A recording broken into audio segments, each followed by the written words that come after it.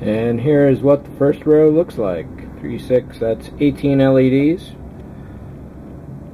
I couldn't quite get all of their surfaces to be exactly flush, but they are awful close, and I think the difference in heights will accentuate the differentiation in the colors over there.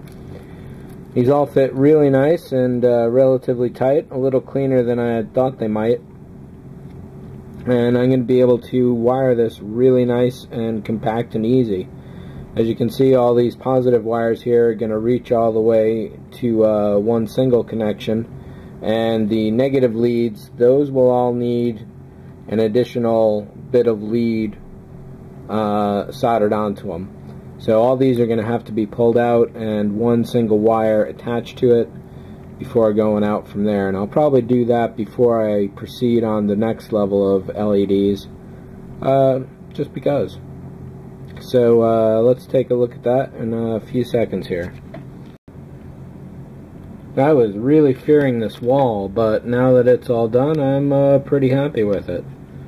I may need to dye that white into something more yellow. The yellow LED itself is just about perfect. I don't think that could be any better, really. The white, I don't know, it's just a little more yellow than that. So I may be able to dye the plastic or do something in that regard. So next, let's take a look at the back of this, actually. So it's all a nice piece of organized chaos going on. I attached a lead to every negative and just brought that out into the purple line, and then twisted all of the positive resistors themselves together into one big mess. This should fit the area very well as far as the roof line goes, and everything else, of course, is just going to be lower on the back there. But I'm really happy about the way this looks. It's definitely worth doing all three, and if I could get the lights in a little closer. So the photos here indicate you can almost see the light bulb itself. So if I can get those bulbs exactly touching, and by the way, it's definitely far too bright, the whites certainly. So I got to put some more resistors on this to at least bring the whites back down, more in level with that. If I can, having just put all of them together, it's definitely going to be more of a hassle to be able to figure out what went where. So there's a look at it right now. They are all pretty close to right there.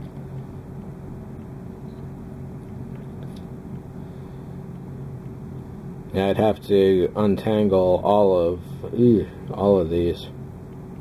Well, it'll be worth it because that's definitely too bright relative to the yellow, so it's got to be done. So, more to come. And here's what I'll be masking it with. Simple Captain tape. Makes it nice and yellow. Very similar to what's going on up there. At least close enough. And it's not quite that white before, and it tones it down just a little. So that's going to be just about perfect. I'm going to continue on here and see how it goes. Take a look at the back. It's nowhere near the mess that I thought it could have been, but it's still a little rough at this point, but workable.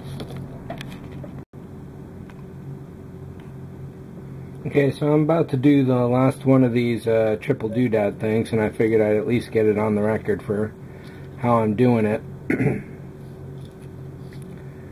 Basically, I'm just lining up all three. Then I've either been going for that negative leg or just going and twisting all these resistors together here at the end. Then once that's set, try and get the length here to match again.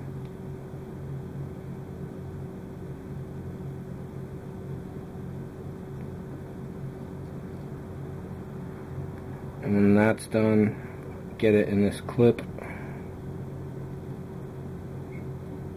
for as quick a solder as possible.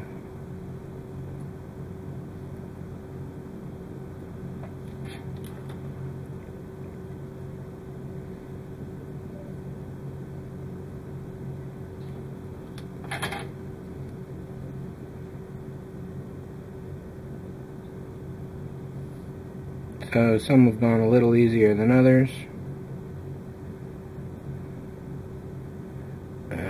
this one just wants to be a little bit of a pain. So this is the second time I've missed 1 out of 3. It's not too bad a situation. Just a matter of relining them all, and another little dab of solder.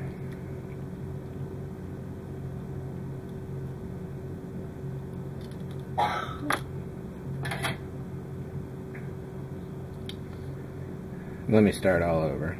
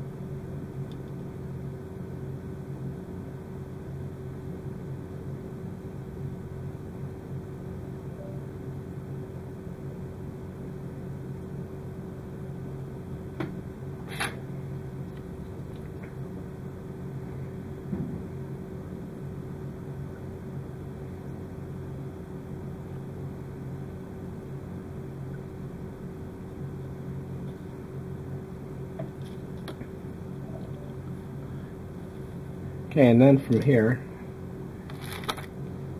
it's just a matter of pulling out a little of this Captain tape, sealing one side off, and that's pretty much that.